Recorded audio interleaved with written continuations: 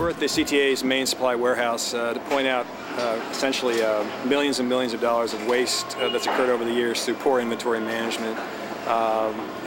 Some of these supplies that we see here today, about a third of the warehouse is obsolete supplies worth millions and millions of dollars.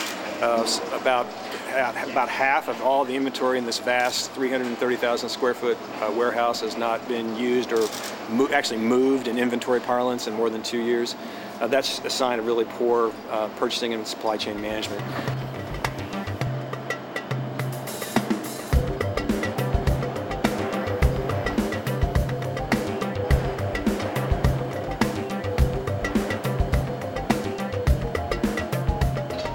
That's why today we're announcing that the CTA has begun a process to professionally manage its supply chain.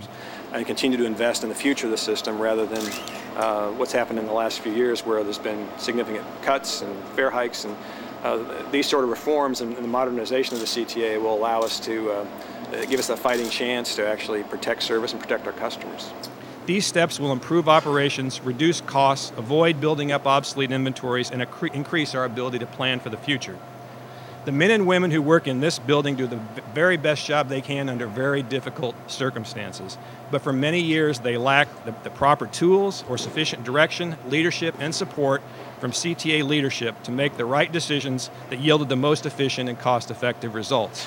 Well, we're going to move gradually towards getting private sector expertise. We're going to move towards a first-in-time inventory. We're going to use technology to barcode and track electronically our stock.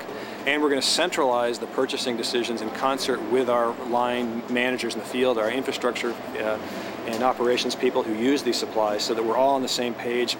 With dozens of reforms just like these, we've helped whittle $117 million from the CTA's budget deficit. And we have to keep modernizing and reforming the CTA bureaucracy if we're to preserve and improve service for all of our riders at a reasonable cost. This is just one of multiple reforms we've made in the 8 months since Mayor Emanuel took office here at the CTA. And all of them together have made a difference in terms of saving taxpayers millions, finding other sources of revenue that don't come from taxpayers or the fare box. All that together is meaningful because it means we can hold down fares. At least every dollar we get from these type of savings is one less dollar we'll need from our customers, and also one more dollar we can put out into the system to make the trains run faster, to make the buses more comfortable.